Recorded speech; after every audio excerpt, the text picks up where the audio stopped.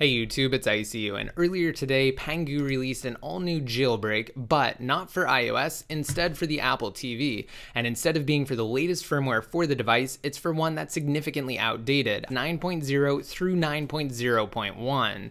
So in addition to that caveat, there are definitely other drawbacks to this jailbreak utility. We're going to open it up, but first of all, let's just quickly talk about which firmware, or in this case firmwares, this jailbreak actually supports. So when we go over here to ipsw.me, we can actually see for the Apple TV 4th gen that there have been a number of firmwares since iOS 9.0.1 for the device was released. So this doesn't even support anything that's even remotely close to the latest public firmware, which of course is iOS 9.2, which was released to the public following Apple's March media event. So this jailbreak will definitely not be for your typical jailbreaker. Instead, it will be for individuals who intend on releasing jailbreak tweaks, modifications, and applications for the Apple TV moving forward into the future. Because in addition to that, as I mentioned toward the beginning of this video, you also need to have a Mac, so like what I'm running here, but in addition to that, you have to have a USB Type-C cable, Xcode, as well as an Apple developer membership. So you have to pay $99 a year to actually have that membership, because you have to register your device through Apple's dev portal, and you have to actually sign an application and get that entire process rolling to get this jailbreak functioning on your device. And guess what the end result is? Not Cydia. Instead, you just have SSH installed on your device. So this is strictly for development purposes.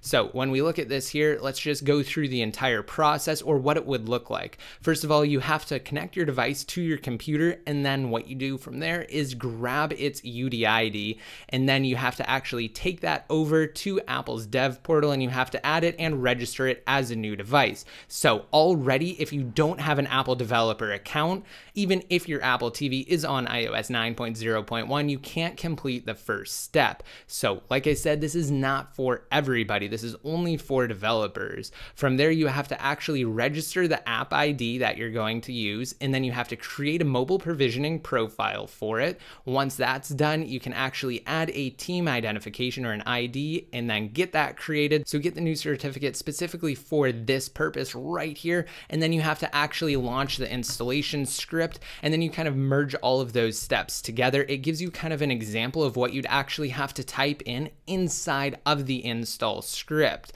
So you type in this beginning portion, followed by the device's UDID, the bundle ID, team ID, as well as the common name ID. And here's an example of what all of that looks like. Once that's complete, it will go through the process of installing this application onto your Apple TV, the one that you actually would have had to have gone into Apple's developer portal and completely authorize through your developer account. So once that's installed, then in theory, you just launch it, and then it would say jailbreak successful, and boom, you have SSH installed on your Apple TV 4th gen, but that's it. You don't have anything else. You don't have Cydia or the equivalent of Cydia, so no app distribution platform whatsoever for third-party tweaks again, or applications. So you're pretty much stuck with just SSH. So this is not for today. This is for tomorrow. This is not something that you're going to go out of your way, jailbreak, and have an absolutely amazing experience post jailbreak.